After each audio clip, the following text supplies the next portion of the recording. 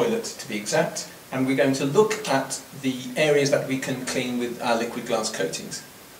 And actually we could coat every surface. We could coat the tiles, we could coat the mirror, wash basin, door handles, toilet seat, finger pad for toilet, the windows, everything. But we're going to concentrate on two things. The first thing is we're going to clean and coat a wash basin, and then we're going to look at how we could use Bacoban inside this toilet area.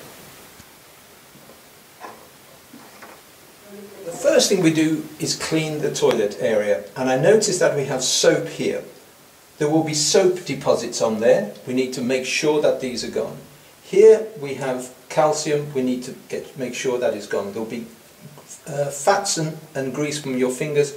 So everything has got to be completely cleaned, remembering that the coating is 500 times thinner than a human hair.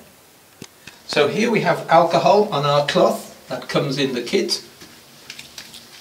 Doesn't take very long, but we have to be very thorough.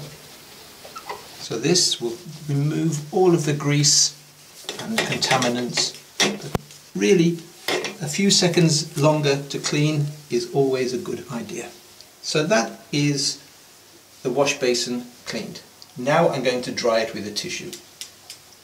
Having cleaned the surface thoroughly, I'm going to dry it, make sure that it is completely clean and dry. These tabs are going to look fantastic when they're done. Now we're going to spray the liquid glass onto the tissue, fully moistening it, and the next is again very, very straightforward. We just wipe it thoroughly over all of the surface, working quickly because the cloth will dry quite quickly, and we're putting about 5 millilitres for this wash basin.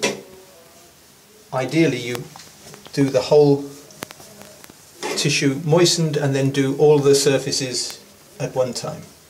We've cleaned it and coated it. Now we just have to wait 10 minutes, and we can come back in 10 minutes when it's dry and we can buff it perfectly clean.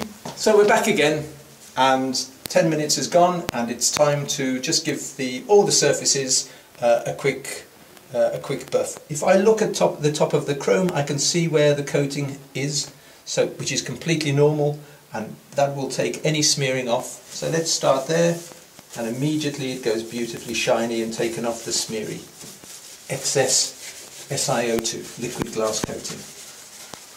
Now this wash basin can be used immediately, but it's like paint.